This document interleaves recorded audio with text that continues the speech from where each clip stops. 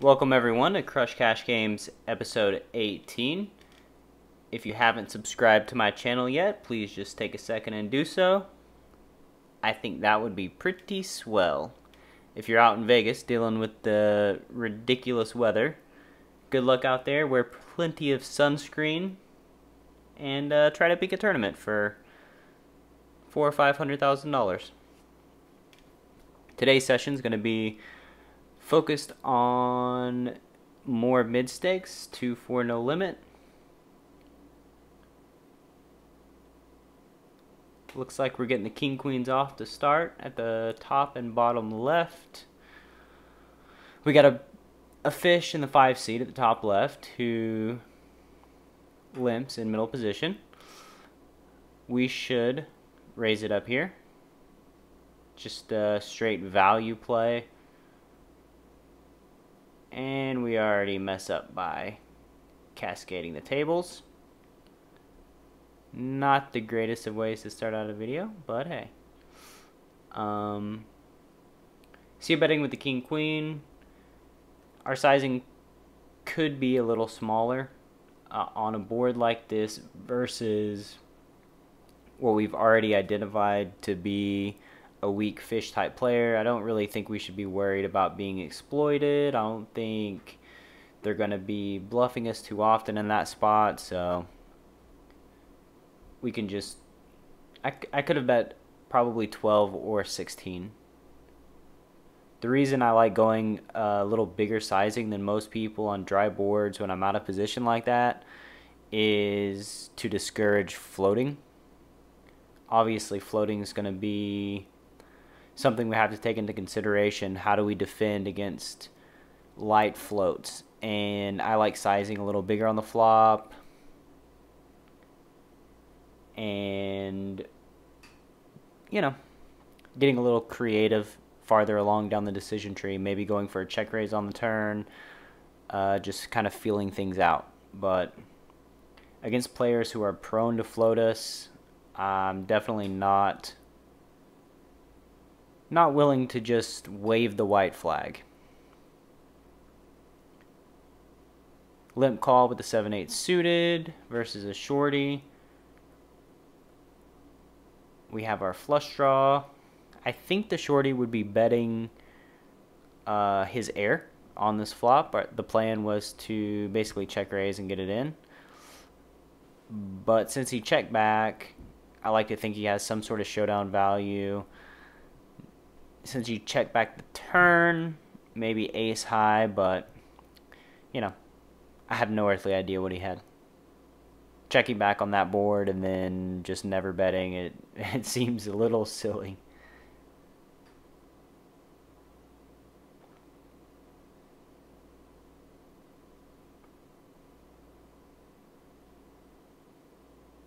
Queen 10 suited at the top left, hopefully getting called from the big blind by our friend, Mr. Fish. Again, another dry board versus the fish. He leads into us. In my experience lately with weak fish type players, they are more than willing to lead with just air balls. I don't know. I don't know like what the epidemic is that has caused fish to do this, but they do. I'm probably not going to end up calling this. In retrospect, I feel like I should have, because for whatever reason, fish have just been leading out. But I do like to think that he would continue on the turn with his air balls. So if he does continue on the turn, I really like raising him with our gut shot. I don't think we have to raise anything obnoxiously huge to get the job done. So we got a flush draw at the top left, and c-bet unfortunately just works.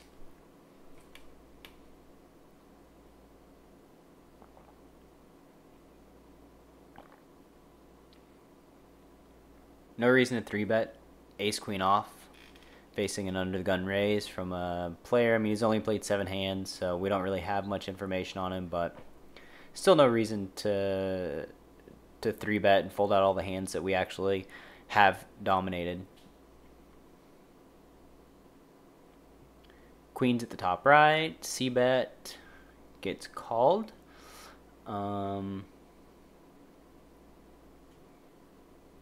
Obviously, we're going to continue betting on the turn if we get check raised. Is it very believable? I mean, what can he be repping with the check raise here? Deuces, trays, nines, 9, 7. Those are the hands that beat us. Nines is unlikely. Sevens is possible. The King of Hearts is really seems like a bad card for him. We have so many flush draws that call his check raise on the turn. Yeah, just called us with the float and decided to check raise our double barrel.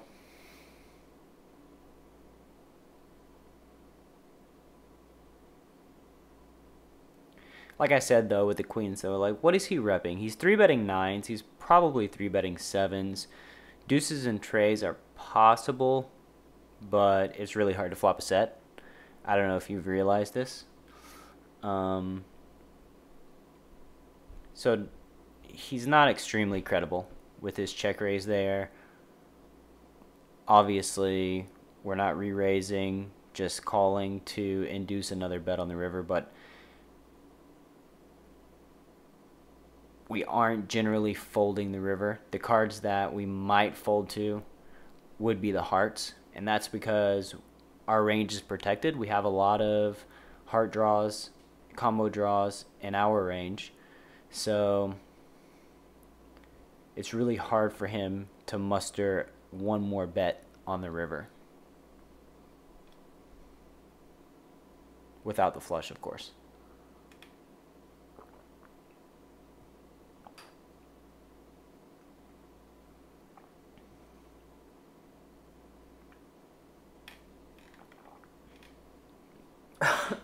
Excuse me.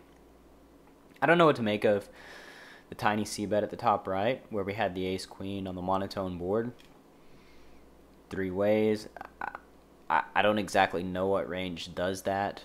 I would expect him to have some sort of value, though.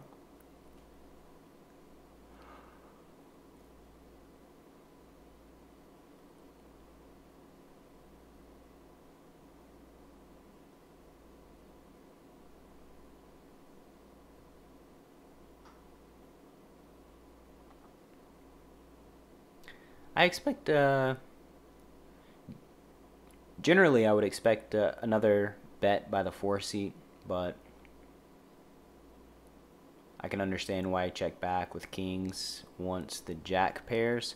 The 2 seat with the 9s, I think that's a pretty liberal call on the turn. I don't think you're doing very well versus an under the gun open, a c-bet 3 ways, and then a bet on the turn. Like, best case scenario, our villain has ace-king with the ace of diamonds, but I think more often than not, he's just got a value hand, possibly with a diamond, and we're drawing to a 9. And maybe we don't even have a 9. Maybe he just flopped the nuts. That's entirely possible. So the 9s is, frankly, it's just a fold on the turn. Calling the turn is not going to turn a profit.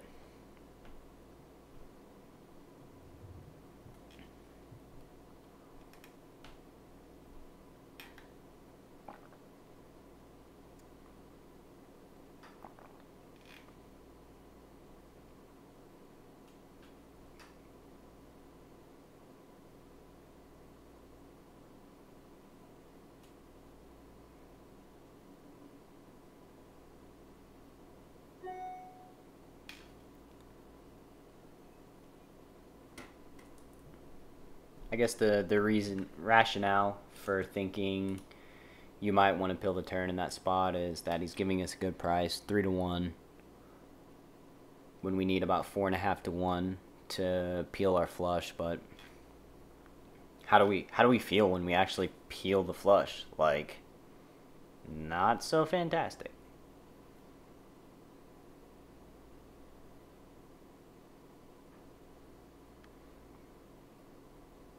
Not a lot of action. I hope everybody out there has seen Jurassic World. It was pretty good.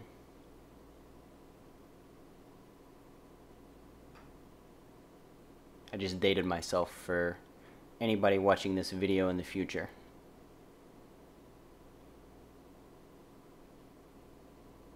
Queen 10 suited at the top left. We flop another flush draw against the same guy that we had the Queen 10 of hearts.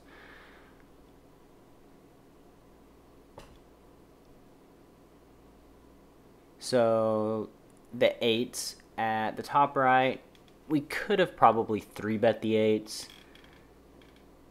It feels close to me.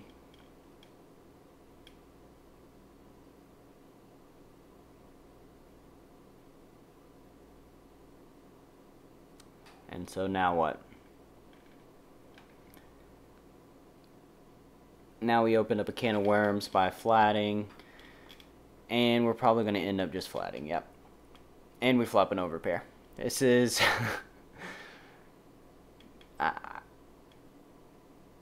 I would expect the 1 seat to bet. Almost always, actually. I think it's probably a bad check once you squeeze on this board. Now I think the 5 seat, we kind of left the door open for the 5 seat to go ahead and take a stab at this pot. I think our 8s are doing very well against the 5 seats range. Once the 1 seat folds out, we're looking pretty good.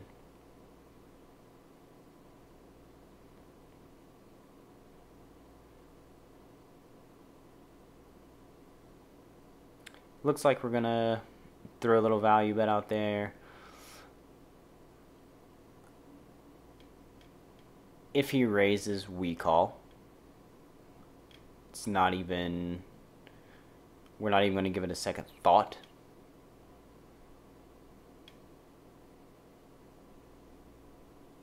We should have made a bigger size value bet to kind of polarize our range.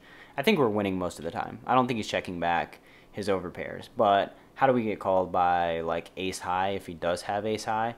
I think polarizing our range works very well. Betting something like 246, a big bet that piques his curiosity. I think the small bet kind of makes it look like we have exactly what we have, and I think our intentions are kind of transparent. So I think sizing wise with the 8s, we should for sure have went with a larger sizing.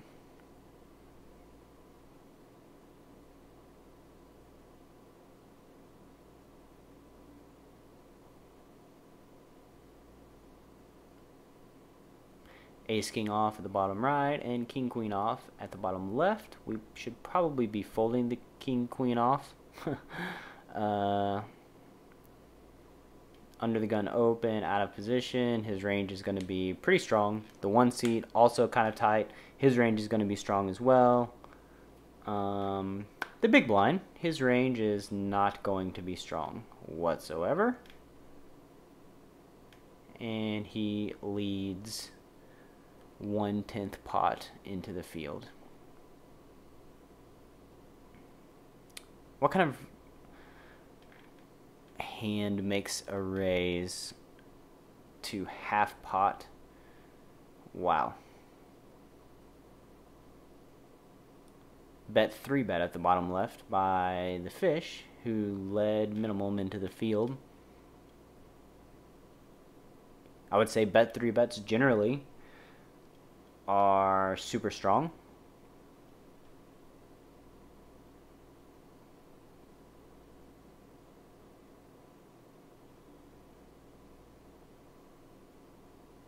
I guess bet 4-bets are even stronger.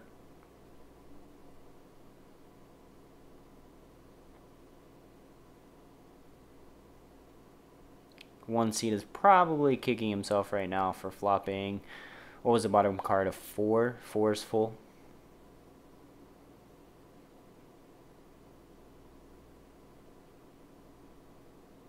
Either 4 is full or ace 10.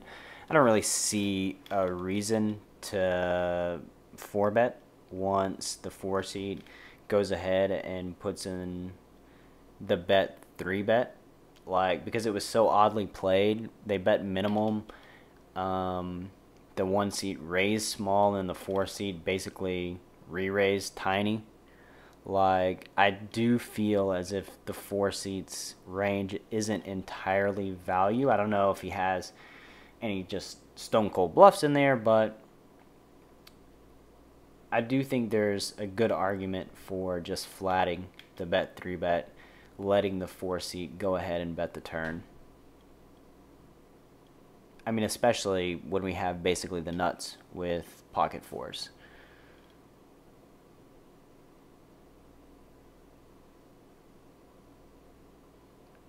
You may think, oh, well, like if he has queen 10 or king 10 or ace 10 or whatever peels off on the turn, then we're going to lose, but it doesn't really matter. We're going to lose anyway. Like, if a king is destined to come on the turn and he has king 10, he's not folding on the flop no matter what we do.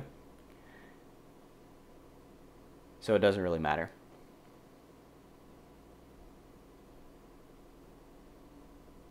The biggest problem with 4-betting is we fold out a lot of his marginal hands that aren't going to continue. Just like we did.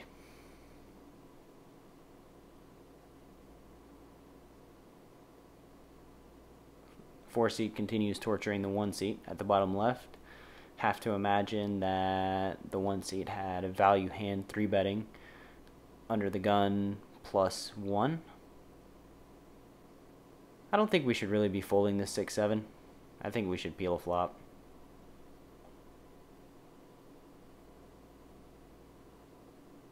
Attaboy, changed our mind at the last second. That's why you should never click the auto fold button, because we don't really know what's going to happen. Some scenario could pop up where it looks like a profitable spot for us to cold 4-bet, or maybe somebody re-raises minimum, like somebody like limps to 8 and then somebody makes it limps for 4 and then somebody makes it 8. Like, I find that that's a very good spot to just go ahead and put in a 3-bet. Like, we pick up the pot most of the time. It can really turn any 2 cards.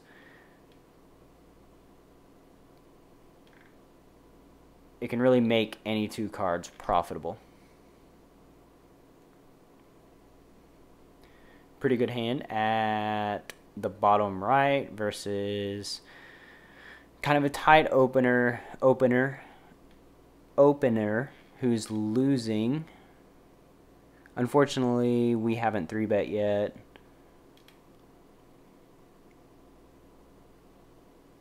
Kind of just hoping he goes nuts. Call is certainly acceptable.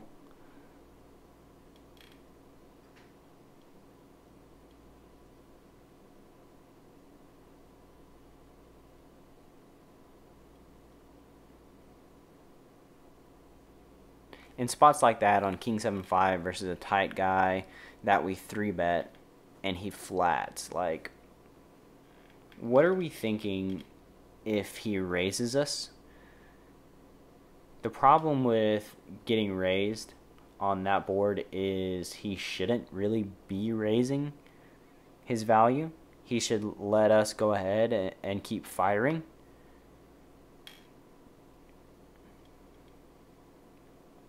And he's not going to be raising like king queen suited or something like that. He's for sure just calling and going to let us keep firing. So we're not really worried if we do get raised. When he flats, then it gets a little trickier. I fully expect him to flat all of his sets and king queen suited, basically. I don't think king queen suited we're getting 3 bets from. So once he flats, he either has a float, a set, or like king queen suited, maybe king jack suited. He may fold that one pre. So I think a check on the turn is our best play with aces. We're not, like I said, we're not going to get 2 bets out of king queen suited. When we bet and then jam the river, we're going to run into more sets and just not going to be a very profitable bet all in type situation. Would feel much better about it on, 7-7 deuce.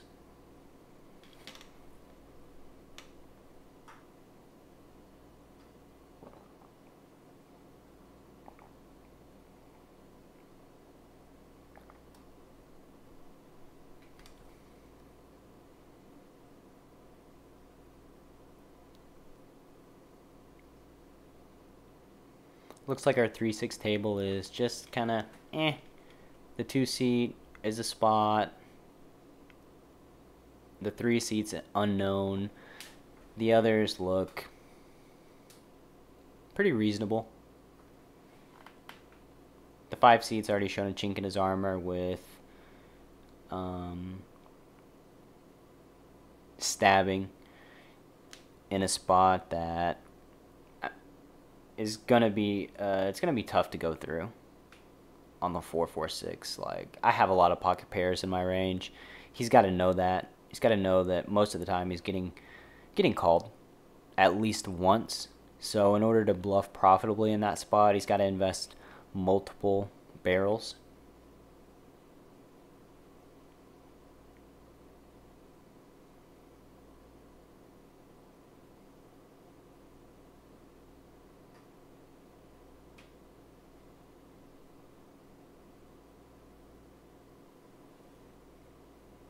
How on earth do people make videos only playing 2 tables at a time?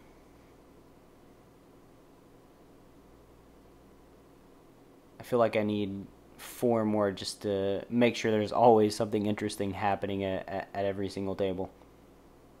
Or no, not something interesting at every single table. Something interesting every single second of the video. I would not be able to handle that many interesting things happening at once.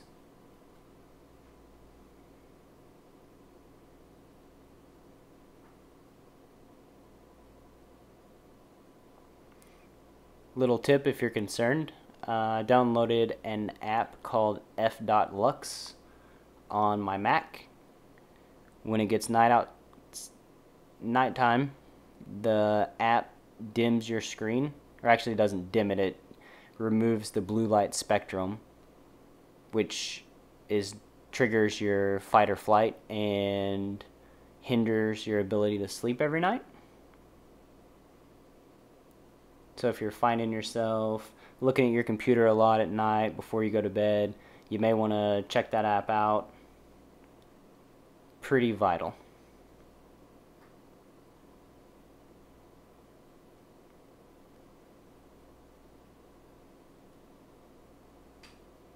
Top left, monotone board. We have blockers.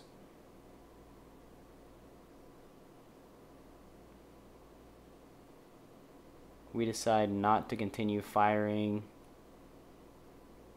and we didn't even need to.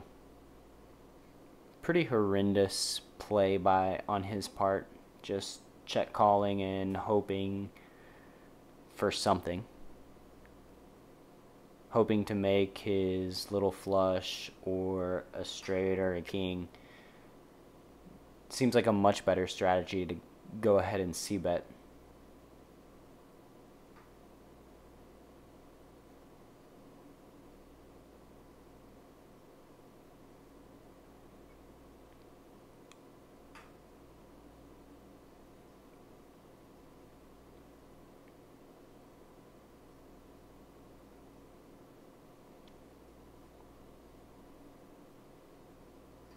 I feel like I need to manufacture some spots here. Can I just cold 4-bet randomly for no reason at all? probably wouldn't be too good for my win rate, I wouldn't imagine.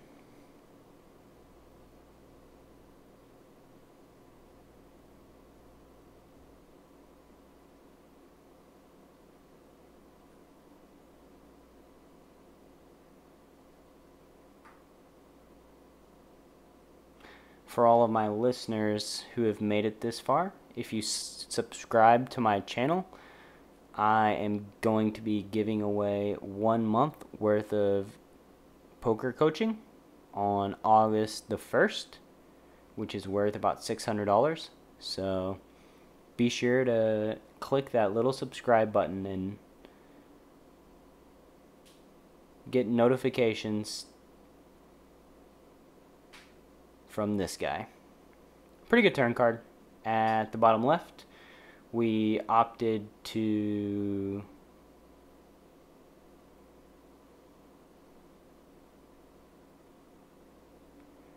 float out of position with our blockers. Just thinking that a lot of his aces don't c-bet the flop, they actually check it back. Because of that, we kind of use that knowledge to hope for a check on the turn, and then we're going to bet the river and basically make him fold. Instead, we bink our straight. We don't really think he has an ace because he checked back the turn. There's really no chance that we don't have the best hand here.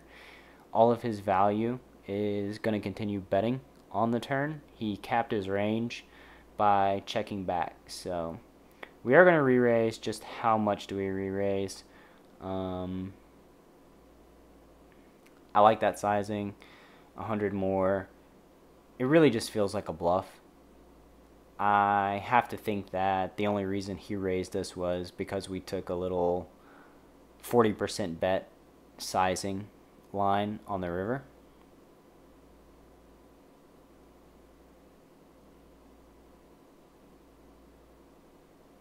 Always something important to think about. Trying to induce a raise once our opponent's range is capped, and they most likely don't have anything. We're at the top of our range. How do we get value?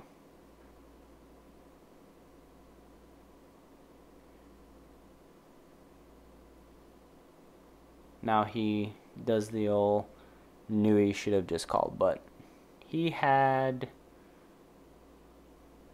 dust. He couldn't call us with what he didn't have.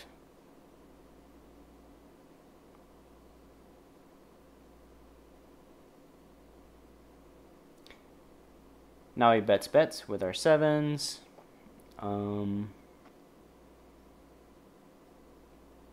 Giving him a little credit.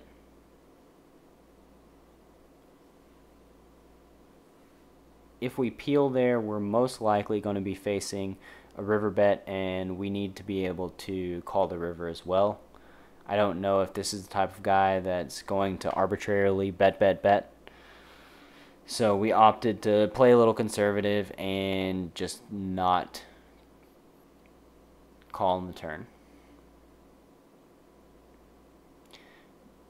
Don't really love cold 4-betting versus an under the gun +1 and a small blind flatter, and a small blind 3-better, I mean. But he's 3-betting a pretty wide margin. Ace King suited is just too strong of a hand to flat with.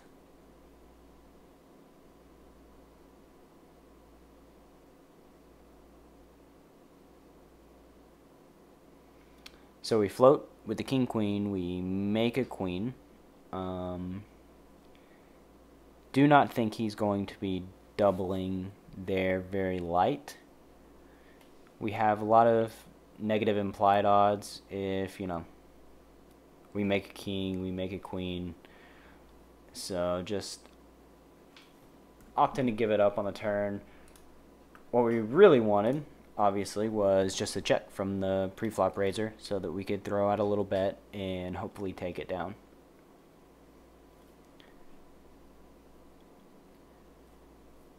everybody, I want to thank you for tuning in to the 18th episode of my show. I love making it. If you have any advice, any questions, any comments, feel free to ask me. It does look like we made a little check raise at the top right after the 1 seat check back and then tried to rep trip aces. Get out of here with that. Alright, everybody. Thank you so much for listening. Take care.